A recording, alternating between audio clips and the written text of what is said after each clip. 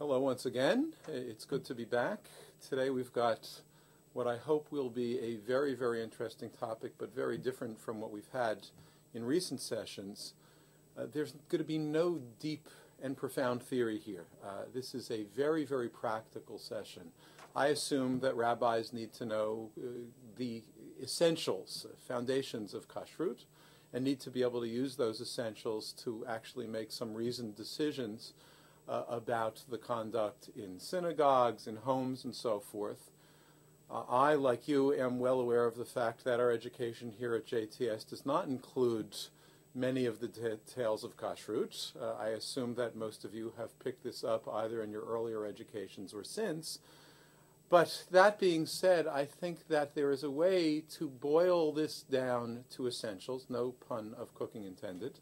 And with those essentials, actually, we will be well prepared to judge most matters of Kashrut, not simply by reference to the written letter of the law in a book, however valuable that is, but these are principles that will actually allow you to work with the law and make decisions that I think are far more flexible and far more intelligently informed than a simple reference to the book would lead you to be doing. So I've chosen mostly, quite simply, Gemara from Chulin, and since while, yes, it's true, the animals that we eat and the way they're slaughtered is an important part of Kashrut, it's not for us an important part of Kashrut, by which I mean there are very, very few, if any of us, who are going to be going into a slaughterhouse and making judgments about the kashrut of an animal, whether it's slaughtered properly.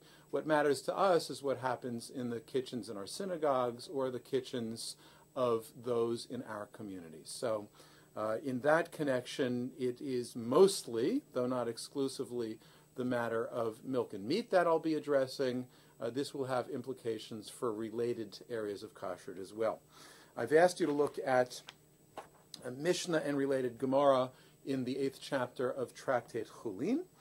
And I'd like to jump right into this because I think that these are matters that require a little bit of careful learning. We're not going to have time, obviously, to learn this in detail, but I think we can draw attention to the essentials.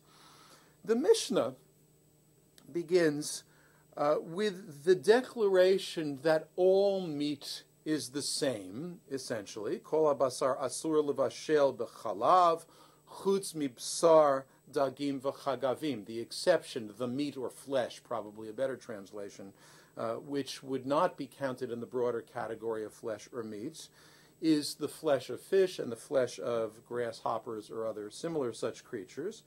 But this, of course, would imply that fowl, that's what we're going to address first, is in the broad category of meat, like the flesh of cows or the flesh of sheep and so forth.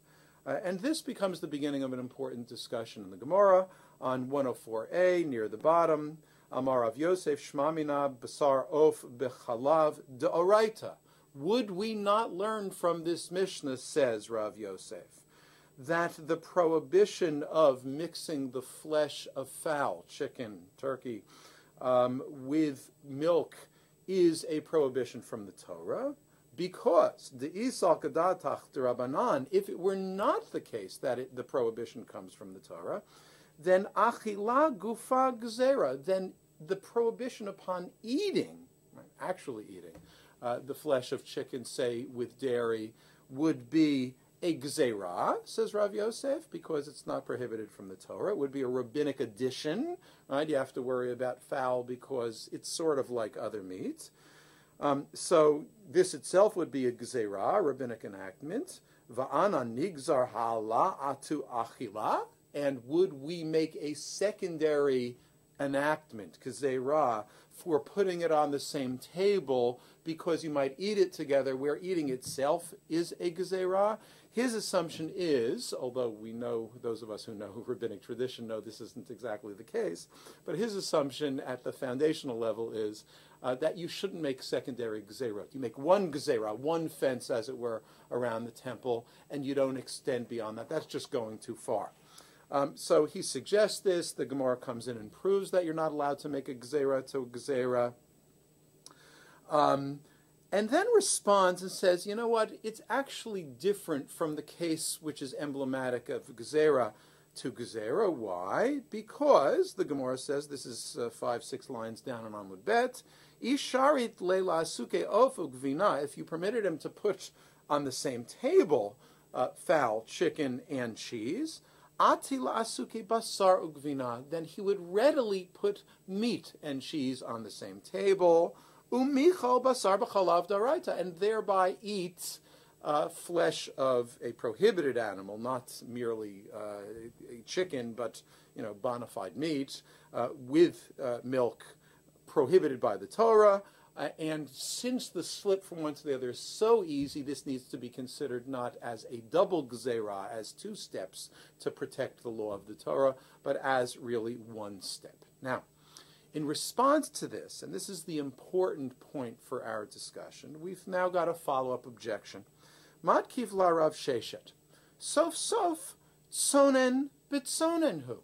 He says, even if this is correct, that in effect it's only 1 step of distancing transgression, 1 gezerah, nevertheless, we're still dealing with a case here of tsonen b'tsonen. The meat is put on the table. The assumption is cold cuts. The cheese is obviously also cold, so you've got cold with cold. And this, he says, the prohibition of eating cold meat with cold cheese is itself a gezerah because, and now listen to Rashi's explanation, this is clearly the pshat, it's clearly what is assumed in the objection just articulated. Rashi says, Achila gufa derabanan, eating cold with cold itself would be prohibited only derabanan, that is to say, if you want to make this very practical, take a piece of kosher cheese, put it on a piece of kosher pastrami. Right? The Torah, in the rabbi's opinion, says Rashi now, would not prohibit that. Why? Daha sof sof tsonen v'tsonen hu, you've got cold with cold. Va'afilu achil lehu ki adare, and even eating them together cold with cold, Leka isur da'oraita, there would be no prohibition here from the Torah. Why? Now the important point.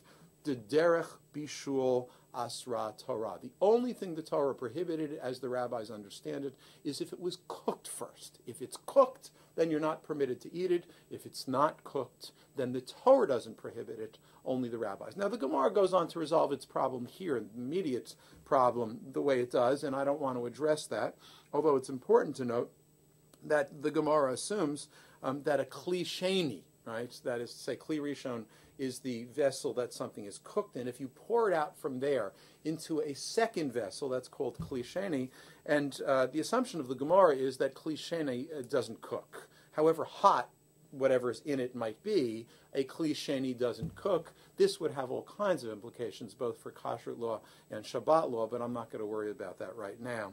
The important thing here is our recognition that anything beyond the prohibition of eating the milk and meat which has been cooked together, anything beyond that is merely a rabbinic prohibition, and everything else in the system needs to be evaluated on that basis. So, for example, when the question of separation comes up, we have to recognize, I mean, this is a question of separation, that it's the rabbis erecting boundaries here which don't need to be erected. They're creating symbols of separation. If they want, they can create a symbol of separation, keep it separate on the table, or don't put it on the same table. That's the only thing the Mishnah talks about. The Mishnah, for example, never talks about waiting, because waiting between one and the other might be a symbol of separation, but it might not be. You don't need it in order to have the law of the Torah protected. It's the Gemara which raises the question of waiting between one and the other, as you've seen in this Gemara, but it does it in a rather complicated way. It begins with the discussion of a principle offered by Agra Chamua de Rabbi Abba, who says, Ofuk vina ne'achalin ba'apikor, on the bottom of the same page. Hu tani lavahu amar la, what does this mean when he says that fowl and cheese can be eaten with abandon, quote unquote? He explains it, Belo netilat yadayim uvelo kinuach hapeh. You can eat the two together without washing the hands in between and without wiping out the mouth in between. This is rather a liberal principle, and the story that follows, which will be important for us in Tosfot, actually uses this to object to a case where in the house of Rav Ashi, cheese was brought first and then meat was brought second, meaning bona fide meat, not fowl, and he ate the meat after the cheese without wiping his mouth, without washing his, well, more specifically, without washing his hands. Of course, in their day, they're not using knives and forks. They're using their hands to eat. So they're really talking about their eating utensils here. That's the technology of eating. You have to make sure your hands are clean because it is with your hands you touch the meat and with your hands that you touch the cheese. That's where the danger of mixing occurs. In this first step, and supported by Hillel and Shammai, Beit Hillel and Beit Shammai, it's clear that the only thing they imagined here as being relevant is washing and wiping. Order seems not to matter, as Tosfot observes, because they use a text which teaches meat, that's in this case fowl first followed by cheese, to object against a story, a case where it's the opposite, that is to say, where you've got cheese first and then meat. They don't seem to regard this as a crucial factor, though the Gemara later on does, and this is, of course, why this is so difficult, the Gemara. As you go on, you see that the question of waiting is finally raised on 105a. The first stab at it, interestingly, asks how long do we need to wait between eating meat and then eating cheese. The first answer is not at all. The Gemara objects and says, wait a second, don't we have a tradition which teaches that this can't be the case? And so they reverse and say, well, if you eat cheese first and then meat, the answer is not at all. But if you have meat first, then you've got to wait. We all know this. But then the question is, how long do you have to wait? Pause for a moment and recognize that waiting is not essential in any way, unless, you'll pardon me, this is a joke that whenever I've taught this, a joke, not so funny, but whenever I've taught this, I've remarked that if your mouth is so hot that when you put the two foods together you would cook them, then we might have a problem here. But unless your mouth is so hot that when you put your finger in, it's scalded, because that's the definition of cooking. If you put your hand in something and it's scalded, anything less than that doesn't count as cooking. So in fact, D'oraita, as we saw earlier, you can take the meat and cheese, put it in your mouth, no problem, according to the Torah. And the rabbis might choose to symbolize separation some other way. So if you want to eat one and then the other immediately, in theory, D'oraita, there's no problem. Yet they search for waiting as one possible option. We'll get back to that in a moment. And the measure that's given here, the bottom line measure, is what in the Gemara's language is seudata achrita, another meal. And the question is, what is that other meal? There are different traditions that put this Gemara together. And those traditions, which are actually at the foundation of all later Jewish practice, Sephardi practice concentrates on this principle of Seudat Achrita as it is interpreted by Maimonides, who, the physician that he was, thinks that the relevant factor is digestion, and he suggests 6 hours, which I understand to be not a dafka measure, right? Nobody has a clock to look at, but a rough measure between one meal and the other, the morning meal and the later afternoon meal, but 6 hours is what sticks there. Ashkenazi practice, following the Tosfot here, actually goes in a very different direction. You saw, what's crucial here is Rabbeinu Tam's interpretation. And Tosfot interprets this quite, or repeats this quite at length. Rabbeinu Tam Mefaresh, V'kein halachot gedolot, so two major sources support the same interpretation. De'achal basar, asur le'echol gvina. If you ate basar, the halacha is you are then prohibited from eating dairy, gvina, cheese. But what does that mean? Hainu belo netilah v'kinuach. That means that if you don't have the means to wash your hands and wipe your mouth, you left your toothbrush somewhere and you have no water to wash your hands, then you have to fall back upon waiting, right? But aval, b'netilah v'kinuach shari. if you wash your hands and wipe your mouth, you don't have to wait at all. According to Rabbeinu Tam, that's the halacha which this Gemara suggests. Achal gvina mutar lechol basar. So when it says, if you ate cheese, you can then eat meat. That means af balonati lavakinoach. You can go and do that immediately without washing, without wiping. Fine, no problems.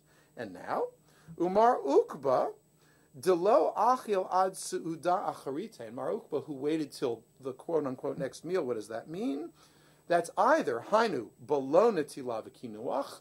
Either he was in a position where he had no means to wipe his mouth and wash his hands. Inami, alternatively, machmir alatzmo haya. Maybe he was just being stringent. He didn't have to do it, but he decided to do it anyhow. And then the discussion goes further.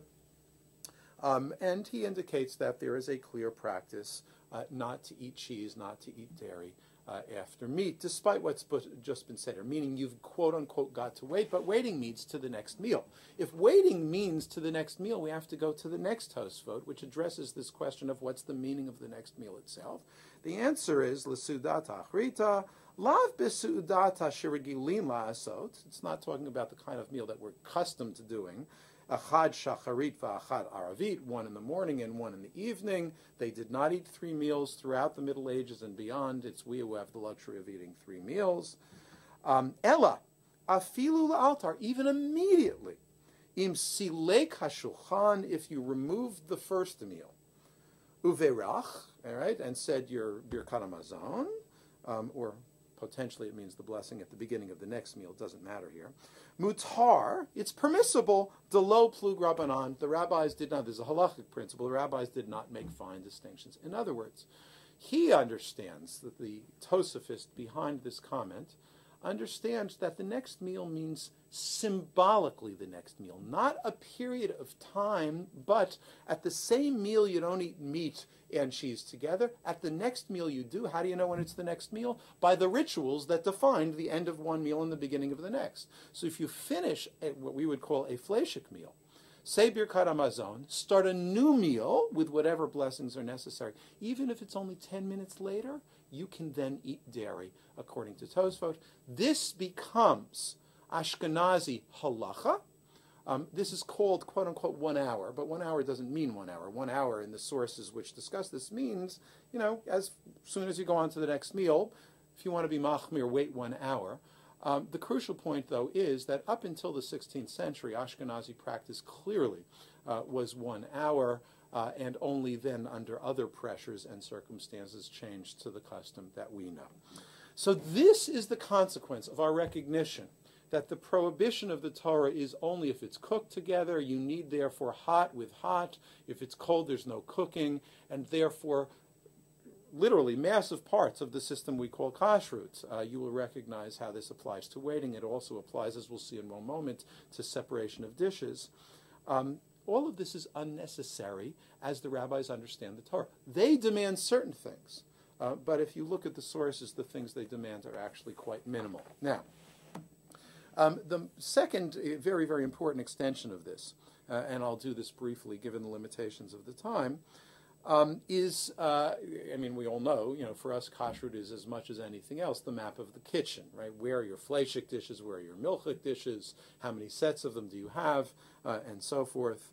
If you're really good, committed, and in our fashion wealthy, you'll have at least, I imagine, 8 sets of dishes, right? That is to say, common and special weekday and Shabbat, and then do the same thing for Pesach. In any case, maybe that's a little bit extreme. But where does this all come from? The Gemara never heard of separation of dishes. It did know that under certain circumstances, a dish or a pot, more likely, could present a problem, but it never heard of the notion that there should be a comprehensive separation.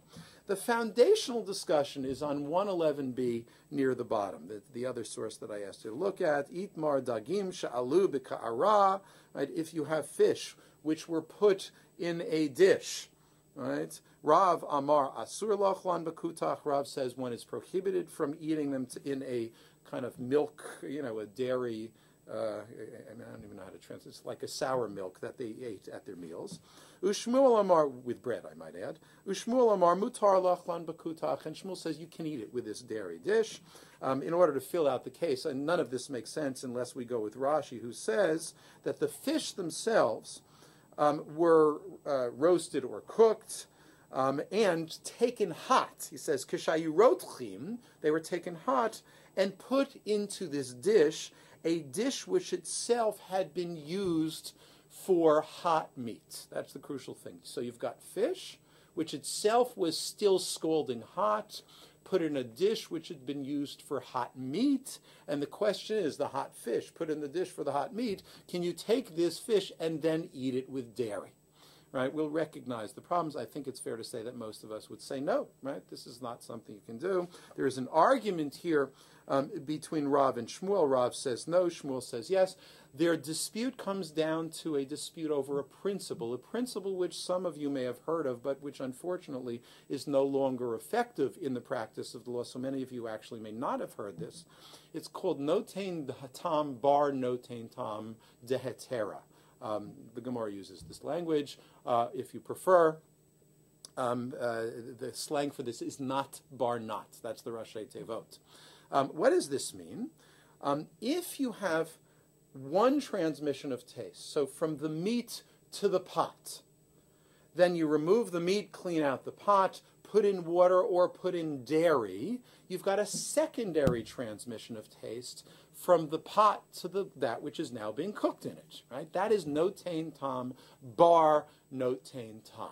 And as this text goes on, we get to the bottom line, and the bottom line is, in the name of Abaye, Hilchata dagim sha'alu b'ka'ara, right, the case discussed here, hot fish put in a dish which had been used for hot meat, mutar lachlan b'kutach. That fish can be used for dairy because he applies the principle of notain tam bar notain tam. That is a lived principle as far as he's concerned, and throughout until the 16th century, and then it came to be compromised very significantly.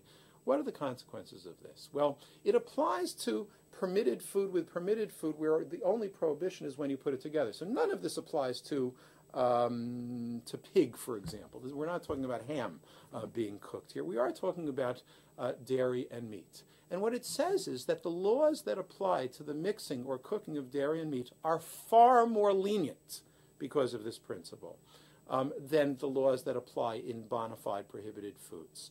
What that means is if you have an immediate passage of taste from one of these foods to the other, you've got a problem. If you got secondary transmission, you actually don't have a problem, even though we don't practice this way anymore. What were the consequences of this? I want to read to you the Shulchan Aruch and even Isserles to see how liberal the law was based upon this foundation, even in the 16th century. Isserles says, this is in the Shulchan Aruch, section 95, paragraph 3. Arot shel basar, if you've got dishes, what we call fleshik dishes, sheudchu, which were washed, right? They didn't have dishwashers. Their dishwashers were large, cauldrons, pots, which had boiling water in them. So if you had fleshik pots which were put into a boiling kettle, which itself was milchik, b'chamin shayad saledet behem, and the water there was hot enough to cook. Afilu shnehen b'nei yoman, even if both of them had been used on the same day, right? The dishes were used for one on the same day. The pot in which they're now being cleaned was used on the same day. Mutar, this is all permitted. Mishum dahave le notain tam bar notain tam dehetera, because this is a case of this secondary transmission of taste of permitted items. Now, it's fair to say that we would never consider this permitted. You might say, well, wait a second, maybe Ashkenazi tradition was more stringent. And in fact, there's a long comment of Isserles here where he does say that Ashkenazi practice was more stringent. But listen to his bottom line. He says, though a prohibition is dafka shehudchu b'yachat, right? The Ashkenazi prohibition is only if they're actually boiled together. Uvachli rishon, right, in a cooking vessel. Aval, if you have milchik and fleshik dishes which are put in the same pot, zeh achar zeh, im chutchu zeh achar zeh, right? O b'kli sheni, or in a second dairy vessel, the hot water, but not the one that they were cooked in. Afilu b'yachad, even if you take milchik and fleishik dishes and put them in this together in hot water, right? But not in kli rishon, he says, it's all fine, right? No problem at all. It's mutar. And then goes on, aval. Im ira maim rotzchim she'inam shel basar v'lo shel chalav, right? If you take boiling water and pour it over milchik and fleishik dishes together, right? But what it was boiled in was your tea kettle, which is neither milchik or fleishik. Al kelim shel basar v'shel chalav biyachad afilu shomen davuk bahen, even if they've still got some of the fat from the meat stuck on them, hakol shari, right? All of this is permissible. Why? De'ein irui kekli rishon mamash, because pouring out from the boiled, the tea kettle, as it were, is not the same as actually putting it into the boiling water. What he's describing here, if you will, if you look at the text, is our case of the dishwasher. What he's saying, in effect, is, and it's utterly unambiguous, you can use a dishwasher sequentially from milchik and fleishik without any hesitation whatsoever, so long as you make sure there's no actual meat in the bottom of the dishwasher. Under those circumstances, there's no problem at all. You can go on, you can look at the source. Needless to say, we would probably not judge that way, although I know there have been some interesting discussions here in the law committee. The idea is this: we've got a living principle here which says, you know what, this has got to be, relatively speaking, lenient, because, in fact, the prohibition of milchik and fleishik, going back to the Torah, is only if they're actually cooked together. And it's hard to get to that state. There's a lot more to be said here. I hope that you will both appreciate these principles and find ways that you can apply them. You'll pardon me for selling from out of the store, as it were. But if you want to look into this in more detail, let me recommend to you what I have discovered to be by far the best, the most detailed book on kashrut, intelligent, balanced with some of the development history that I found. It is none other than an Art Scroll publication, Binyamin Forst, Rabbi Binyamin Forst, The Laws of Kashrus. If you want an excellent reference for kashrus, this is the one to go to. There is none better. If you have any questions or any discussion of what the implications of this might be, I look forward to discussion online.